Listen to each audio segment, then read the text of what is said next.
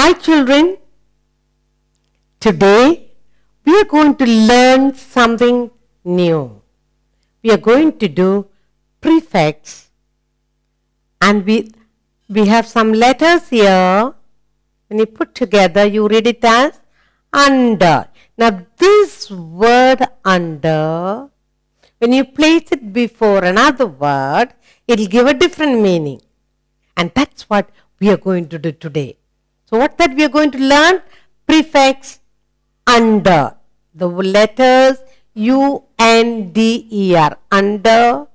We place it before different words giving different meaning. Shall we look at that? It's very interesting for you.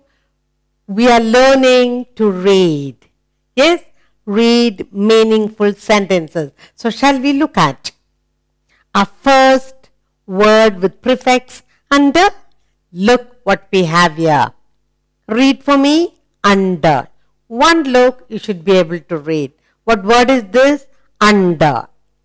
Plus another word. Yes, this is line. You know what is line? You draw line, standing line, sleeping line, horizontal line, vertical line. Now, when we add prefix under to the word line, what do we get? Good. You get another word. Under. We combine. We put the prefix under before line and we get a word, a totally a different word. Underline. You know the meaning of underline? What does teacher say?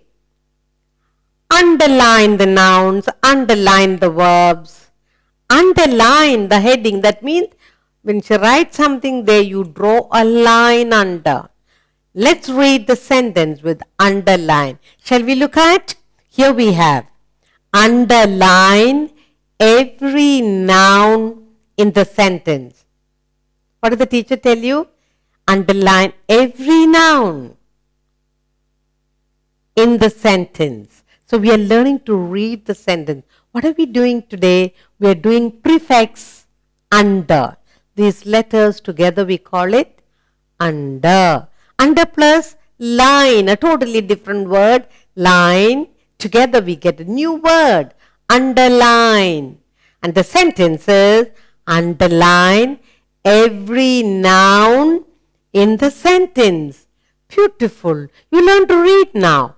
Read the sentence number of times. You'll become great. Shall we look at the prefix under with another word? Here we are. Under. What is it? Under. What is under? Under the table, under the book, under. Yes? Where is the pussycat hide? Under the chair. Under plus another word. Look at the word we have here. Ground. Ground. Together when we under plus ground, we get a new word. What is that word? Underground. What word is that? What is the meaning of underground? In the garden, you go and look at a plant, pull out a tiny plant, and what do you see? Underground, the roots grow underground. Yes, the root is under and the plant stands up. Yes, yes, underground. You do not see the root, but it's there underground. Shall we look at a sentence with the word underground? Here we are.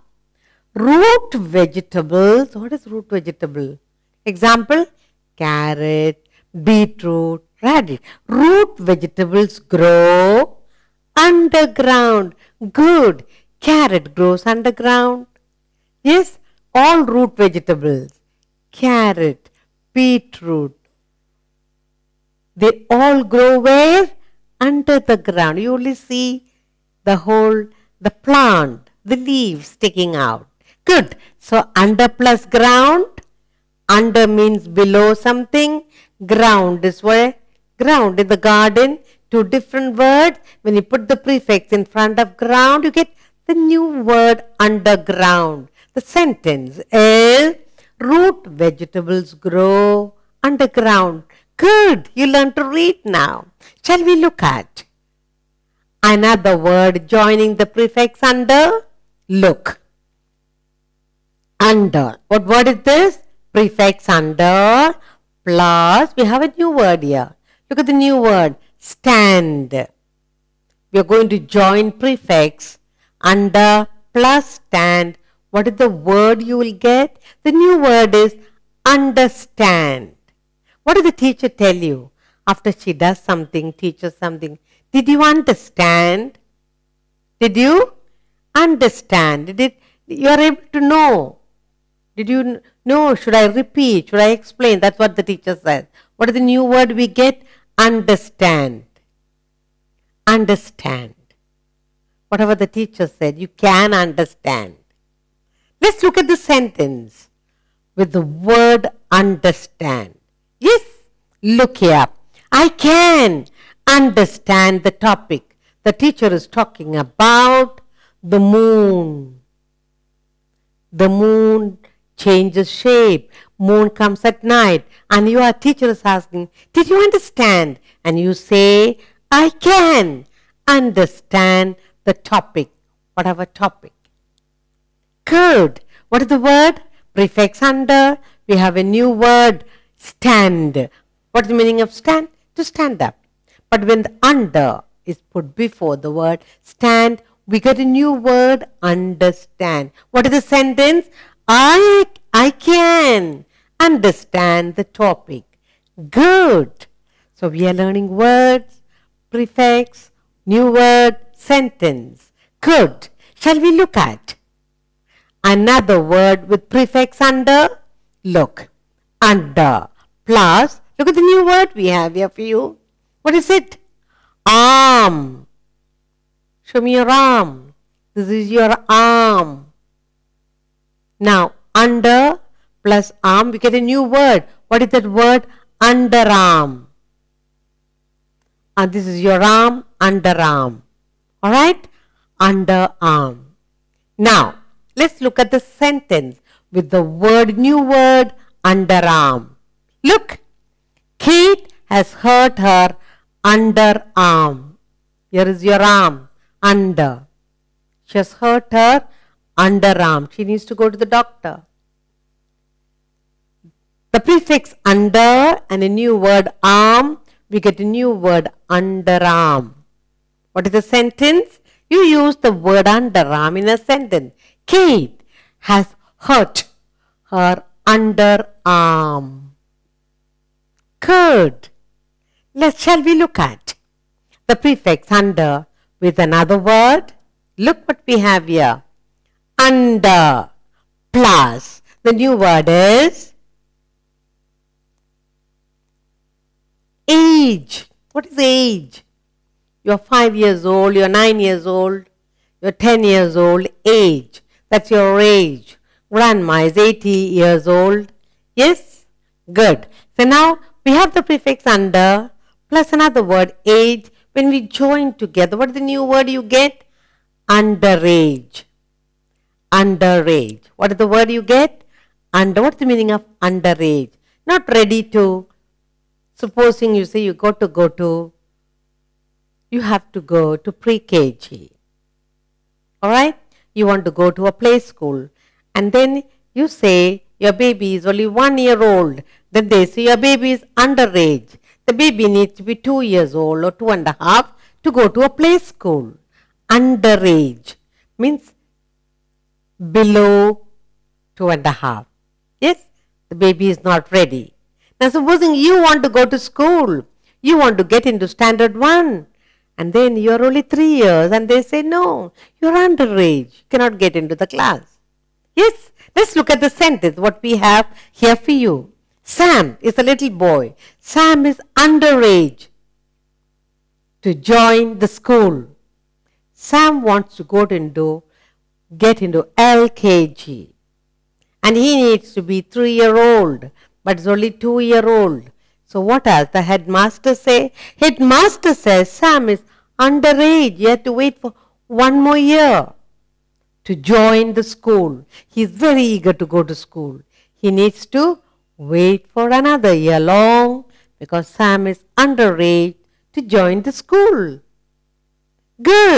shall we look at another word joining the prefix under with under? We are going to use another word. Under plus a new word. And we are going to form a completely new word. Under plus go. What is go? Go out of the door. Go to the market. Go. You know what is go. Now, under plus go. What is the new word you get? Undergo. Undergo. Your dad is not too well. He's got a heart problem. So what does the doctor say? He needs to undergo a small surgery. Yes? Let's look at the sentence we have for you. Amy has to undergo a surgery. Yes? Amy has broken her leg. Now they have to go through a surgery, put back her bones correctly.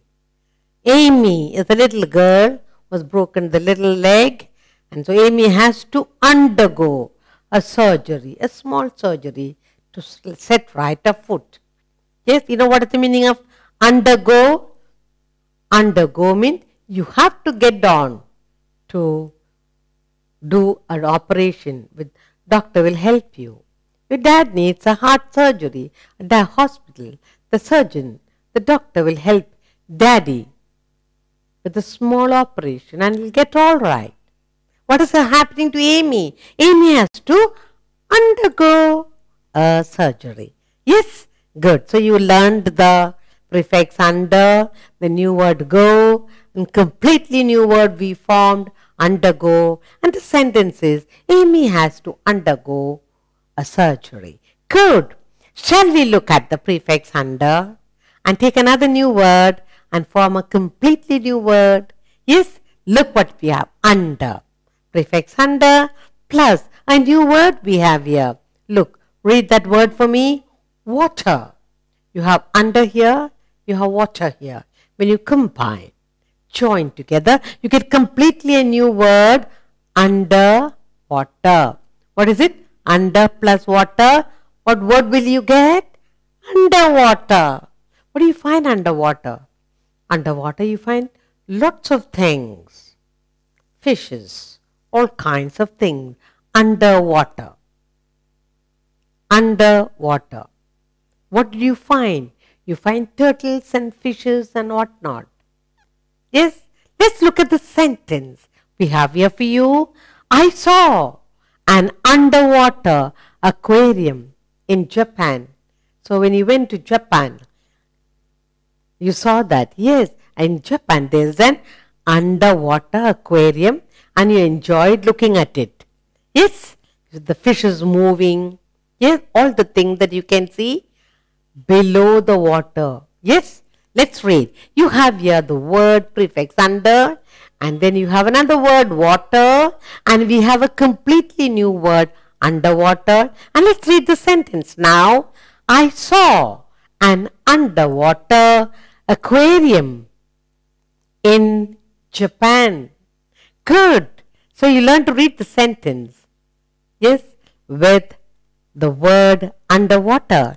Good. Let's look at the prefix under plus another new word, shall we? And here we are, under. The prefix is here, plus. A new word is coming up. What is it? Estimate. Estimate. You're going to play a game, and then you look at your friend across and you make an estimate. Now, is my friend smarter than me? Will I win the game or will he win the game?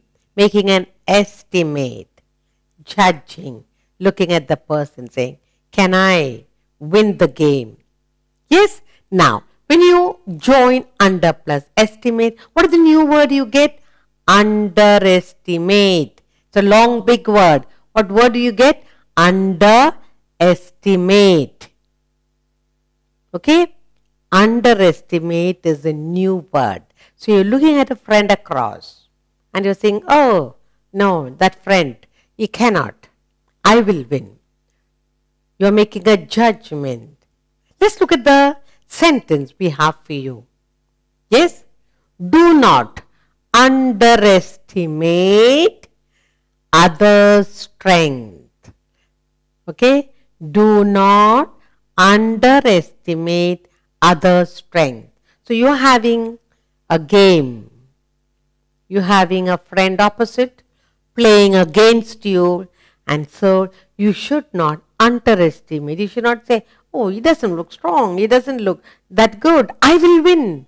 No, you might mistake. Finally, you would have underestimated your friend, and then he wins and you lose. What is the sentence you have?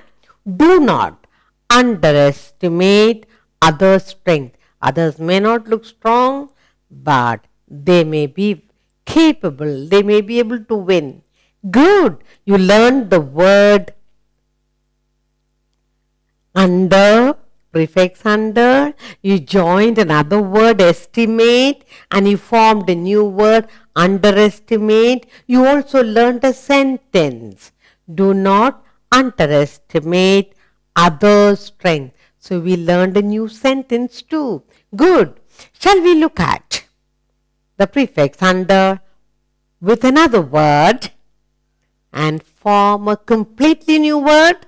Look what we have. Prefix under plus. And then a new word. Plus wear. What is wear? You wear on your coat. Yes? You wear on your shirt. Wear, you put on. Okay? Now, something that you put on. Okay, you wear on your pant, jeans. Look, we have the word under, then you have the word wear. When we join, what is the new word you get? Underwear. What is it? Underwear. What's the new word? Underwear. The something that you wear first and then you put on. The little girl will have an underwear, then you put a dress on top. Yes? Shall we look at a sentence? Look what we have here. The kid is a little child. The kid has not worn his underwear properly. Maybe it's hanging. Maybe it's too loose. Maybe he did not put it on properly. One side up, one side down. The kid has not worn his underwear properly. So you help the child to wear the underwear properly. Yes, that is it. So you have the prefix under, then you have the word wear. When we join, we got a new word, underwear. And what is the sentence we learned? The kid has not worn his underwear properly. Good. Shall we look at the prefix under and plus another new word, and let's look at the new word that we can make together with these two words. Okay, under plus. What is the new word? Look at it. Read. Graduate. Graduate. You get into LKG, you finish LKG, UKG, then you graduate. That means you go further. You go into standard 1. Yes? Then you say, oh, I graduated. Now I am in standard 1. Now what is the new word you get? Under plus graduate. What is the new word? Undergraduate. What is the new word? Undergraduate. Now, let's look at the sentence we have for you. Okay? Kim is an undergraduate student. You study in the school. Now, you graduate, you go into first standard. Then you go into second and go. Now, if you have not completed your schooling, then you say, Kim is an undergrad, not completed, is still completing. Kim is an undergraduate student. Good. So you did the prefix, you learned to read under, and you have a new word, a graduate, and we formed a new word, undergraduate. What is the sentence we learned? Kim is an undergraduate student. Good.